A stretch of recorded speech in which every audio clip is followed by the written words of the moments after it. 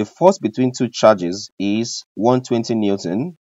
If the distance between the charges is doubled, right, doubled, the magnitude of the force will be, you have option A, 60 Newton, option B, 30 Newton, option C, 40 Newton, option D, 15 Newton. All right. So this is a question we have to find. First things first, solution.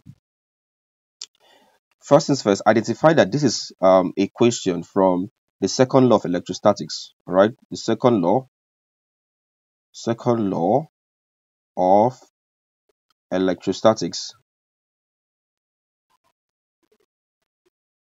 All right, and this law states that if I have two charges, let's say Q1 and let's say Q2, such that Q1 and Q2 are separated by a distance of, let's say, R.